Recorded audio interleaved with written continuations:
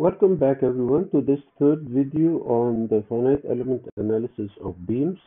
In the previous video we derived using the weighted residual methods, we derived the element equations and the element stiffness matrix. In this video we will use the symbolic manipulator to derive the equation. Again, we will get the same results, but this time we will be utilizing the capabilities of symbolic manipulators. So let's go to Maxima. Here we are. Maxima, as I may have mentioned before, is an open source symbolic manipulator. I always prefer using open source. So I'll start by defining the H vector, which is a matrix of 1 x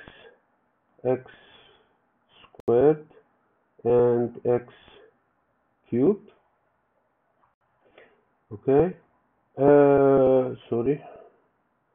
Currently I'm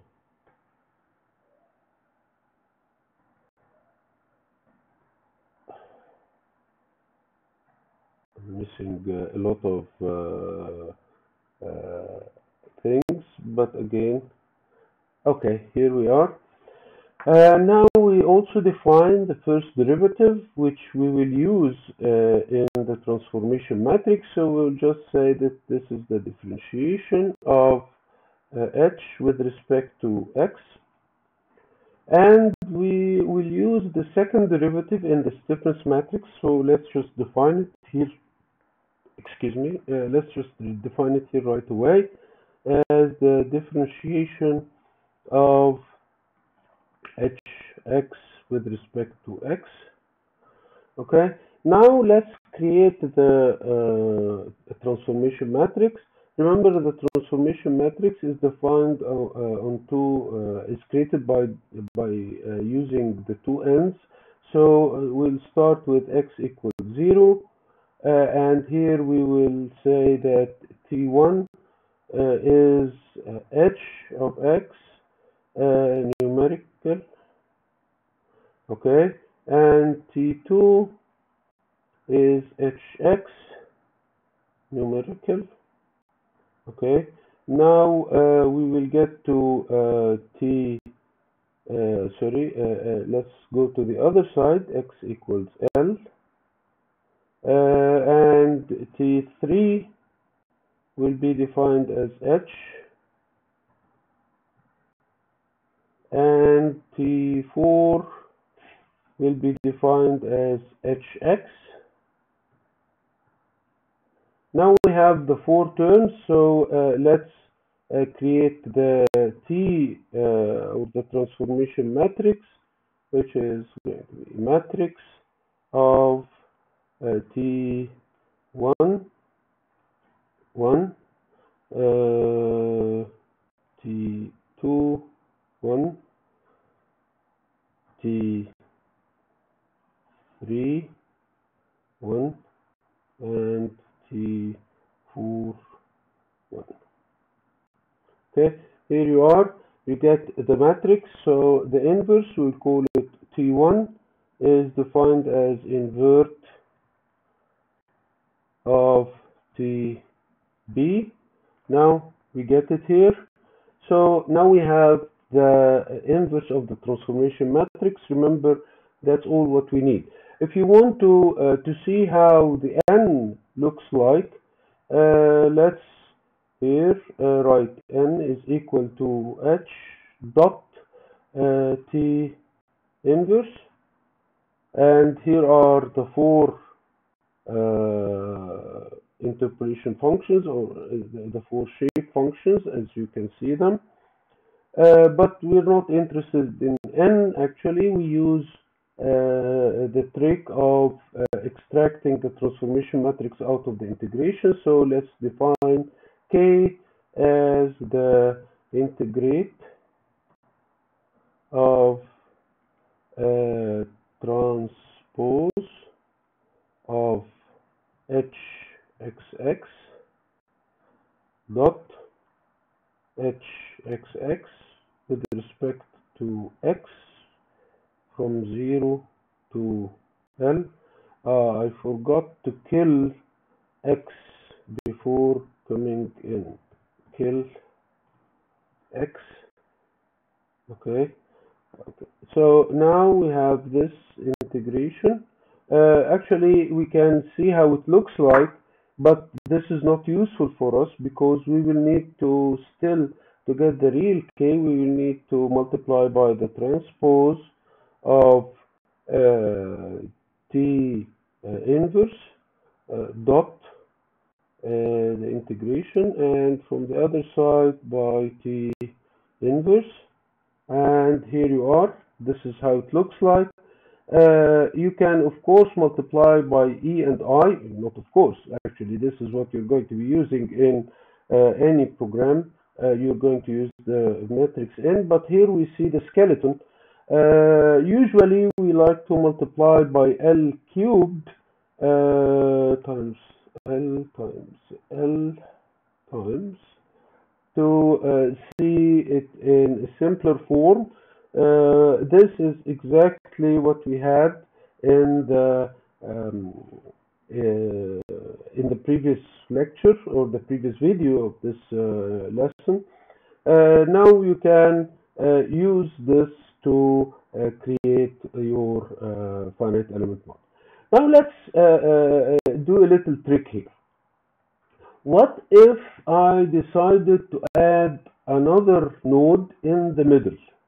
I will need now I will have 6 degrees of freedom per element, which will need 5 fifth order polynomials. So let's add x to the 4 and x to the 5.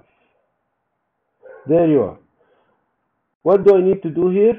Nothing. Now I will define x equals 0, get t1, t2, t3, and t4, and let's define the extra 2 terms here. We will need to add tb5, or that will be x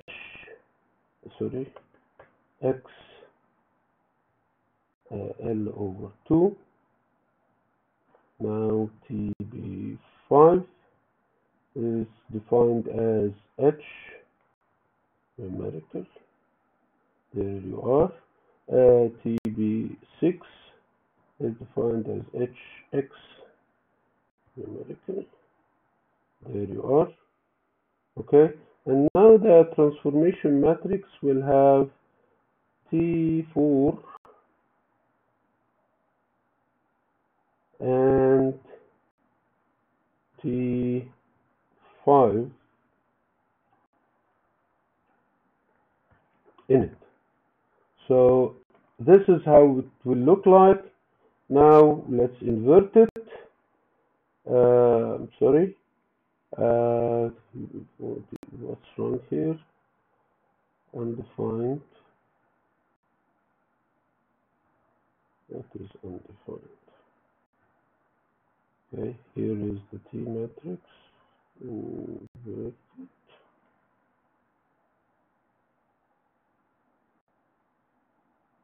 Let's kill X here.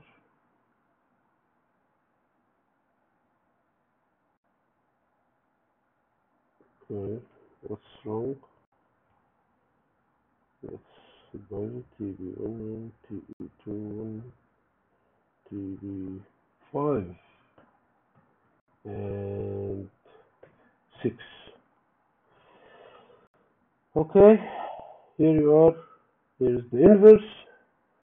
And again, you can see the fifth order polynomials. I don't really care about them here, but finally I'm able to get the 6 by 6 stiffness matrix of the beam of 3 nodes, 2 degrees of freedom per node. Of course, the numbers here may look clumsy, but This is what we are looking for. It's quite interesting and quite nice to use these symbolic manipulators to work around with different elements. What have we done here? We actually used Maxima to create our element matrix. We also use Maxima to play around and add an extra node in the beam, which we saw how straightforward and easy it can be. Now we are ready to start assembling the structure using the element equations of the different elements. We are going to do that